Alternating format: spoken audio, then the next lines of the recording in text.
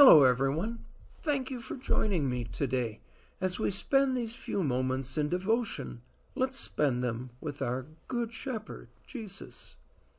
I read from the Gospel of Luke, chapter 8, verse 16. No one lights a lamp and hides it in a clay jar or puts it under a bed. Instead, they put it on a stand so that those who come in can see the light. In his book, God Came Near, Max Lucado tells the story about 4 candles that didn't want to leave their storage closet during a power outage. When the owner went to find them and light them so he could see in the dark, the candles began to talk. They didn't want to leave. One candle said he needed more preparation. Another was too busy.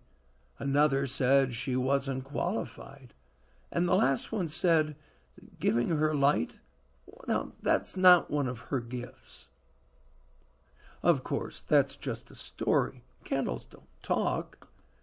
But that story reflects some of our attitudes when it comes to letting our light shine out to others, so that people see God working in our lives and give Him praise, just as Jesus taught.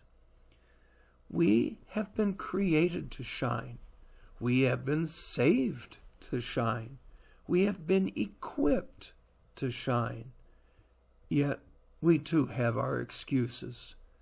Some of us feel we need more training before we can tell others about Jesus. Some of us look at our own lives and feel we don't have the right to talk about the Lord because of our own failures. Others of us simply concentrate on doing other things. The Lord is quick to set us straight. We are the light of the world, He said, just as He is the light.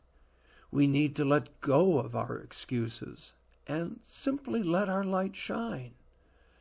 But the joy for us is that unlike a candle, we don't have to create the light we are to shine with. Jesus is that light.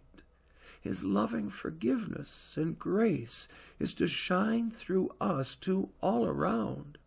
He's shone with unborrowed light. We use His light to shine. This light shines in formal situations and informal ones.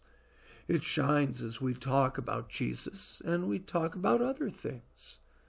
It shines through the way we go about our lives and by how we stand in line waiting. It shines as we follow our course and by how we deal with being off course. Ask yourself today, how and where can I let my light shine? We pray. Father in heaven, give us the grace and willingness to be what You have intended us to be, so that we will let our light shine for Jesus. In His name, Amen. Well, my friends, wherever you are today, let your gospel light shine